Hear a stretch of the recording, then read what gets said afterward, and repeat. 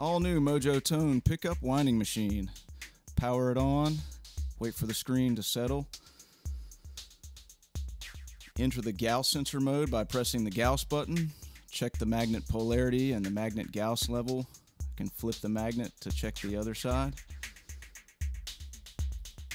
And then I can exit the Gauss mode by pressing the Gauss button again and go into program by hitting the program button and select the turn direction clockwise or counterclockwise by pressing up or down, save by hitting program, and then I can set the number of turns by hitting up or down until I reach the desired number of turns.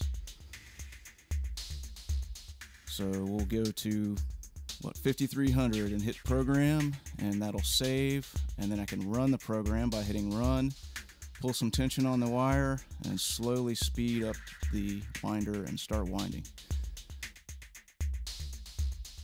I can reach a maximum speed of 1200 RPMs and slow the machine down to check progress or coil build anytime during the wind.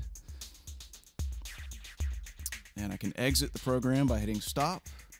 I can also run the same program again by hitting program, selecting yes to run the last program, and then run, and then start up again and wind the same program. Thanks for checking out the Mojotone Pickup Winding Machine.